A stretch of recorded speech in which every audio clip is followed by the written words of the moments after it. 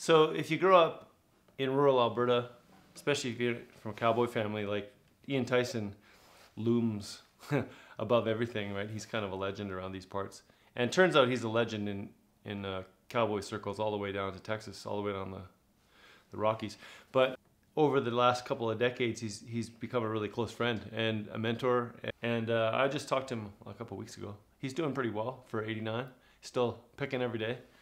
He has at his ranch house out by Longview, he's got a little stone house about a half a mile away, which he calls the stone house.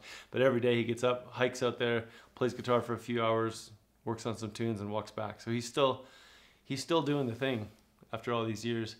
The song I chose to do is one of my old favorites that no one really ever talks about. So in the spirit of cutting obscure numbers from these people, Montana Waltz was a good choice because I had to ask him about some of the details of it because I think it's about a guy who works at a bar who's sort of a father figure for this woman who eventually ends up taking off with this guy. And so it's sort of a, what do you call it in literature?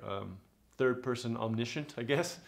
But yeah, it's a really cool tune, and my band did a really cool job of it, and Ian wrote some really cool chord choices into the harmony, and it's a good showcase for his master of the craft. Montana can still make her cry. Too many long nights without him. And when Charles and Russell gets to painting the sky, she's long gone in the shadows.